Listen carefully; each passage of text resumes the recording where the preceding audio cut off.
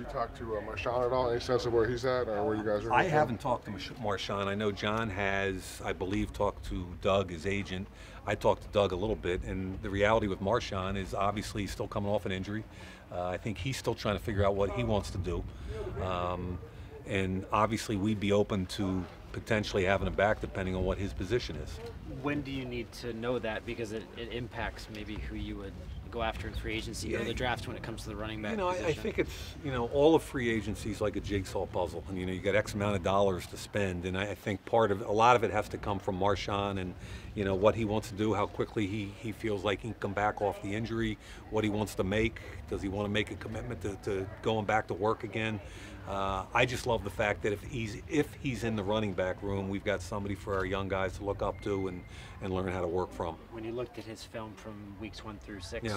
Still the same guy? Yeah, I mean, look, I think we've got a couple of good third down change of pace guys.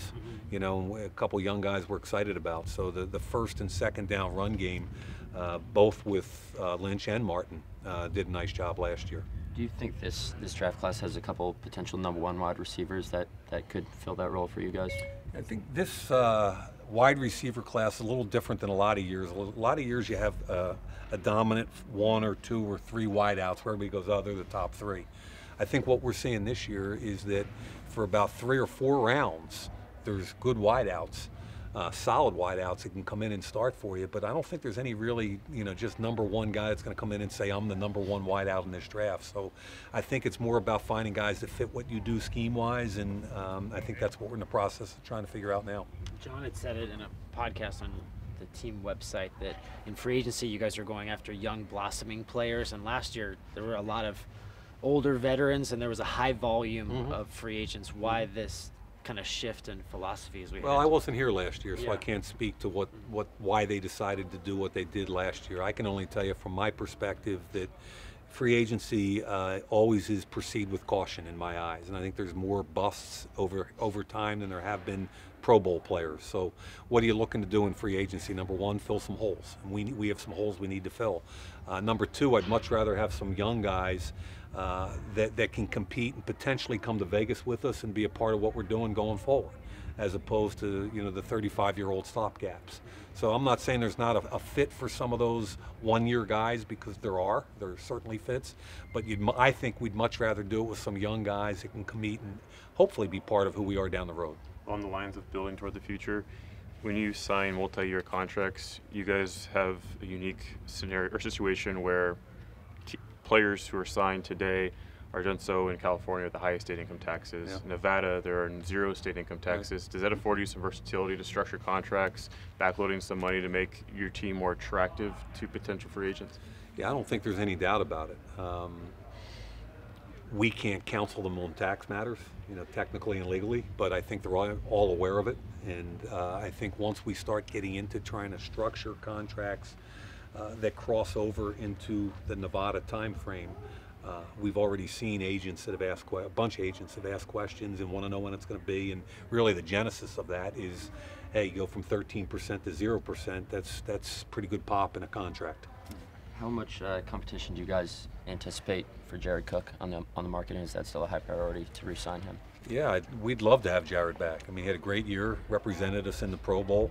I mentioned earlier about free agency being a jigsaw puzzle, and that's what it is. And we've got a bunch of needs we've got to prioritize.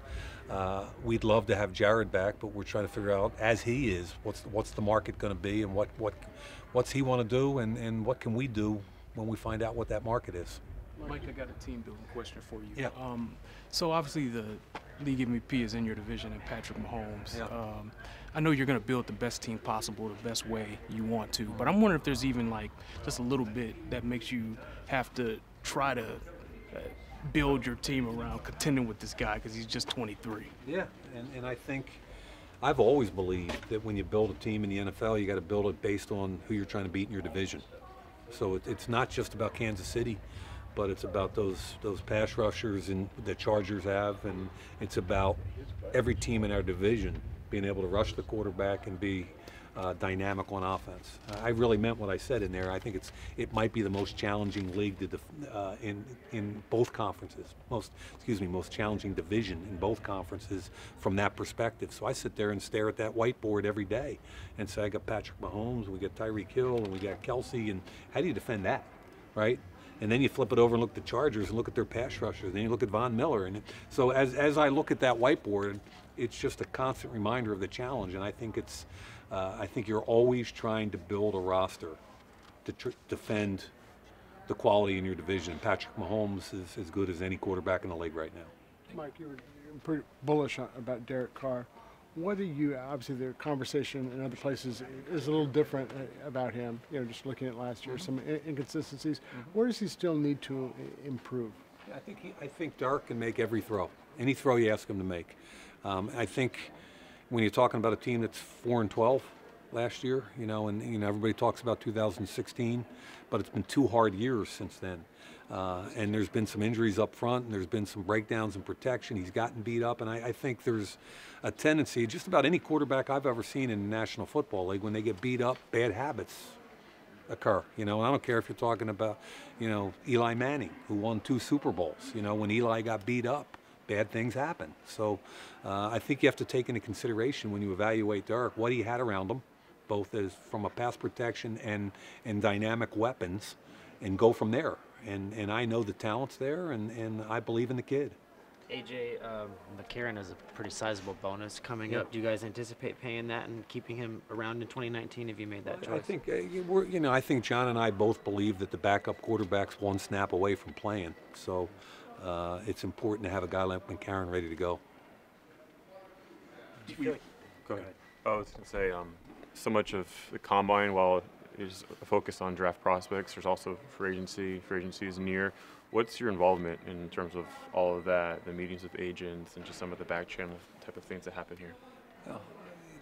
We obviously have to be very careful because of the rules in place, and the league year doesn't start until March 13th, and so I've spent hours and hours with John Gruden and the coaching staff watching free agency film. We've spent, the last couple of weeks kind of leading into that, just doing nothing but free agency, talking about what we're going to do, what our game plan is, how we're going to do it, and how does that complement the draft. So don't even smile, McDonough. Just keep walking. Both you guys. Don't say a word. You too, Ryan. I want to hear it. So really the reality is there's got to be a complete game plan in place. You've got to take into account what are the strengths and weaknesses of the draft, and how do we go out and fill some of those complementary holes in free agency. And that's kind of what we've been doing. You've done this for a while, obviously, involved in the draft. Having 3 picks, 4 in the top 32, kind of gives you guys kind of... Top 35. Top 35, sorry. Come on, man. My bad, top 35. Come on, Vic. It's early, I don't have my coffee yet. But I kind of put you guys in the driver's seat a little bit in this draft. You guys kind of controlling how this goes a little bit, dictating the tempo? I think anytime you have multiple picks in the first round, teams are interested in what you may or may not do. So I think we're going to have a lot of interest in our picks, and I think we'll be open for business. when you look at the roster and the guys that are under contract, do you feel like you have to go get that free safety, the deep safety kind of leader? Obviously, Reggie getting older, Marcus being Gilchrist being a free agent. Do you think that's a point that you have to address? I think the problems we have, Coach, the problems we have so many needs right now, I don't think we can just approach one. I keep talking to our salary cap people and our coaches and personnel people, and it sounds weird, but I keep talking about be nimble. We got to be nimble throughout the whole process. We've got to be able to address, you talk about a free safety, but we have so many needs. At the end of the day, we've got offensive line needs, we've got corner needs, we've got needs everywhere. So it all depends who's available, when they're available, and whether we're talking free agency or draft.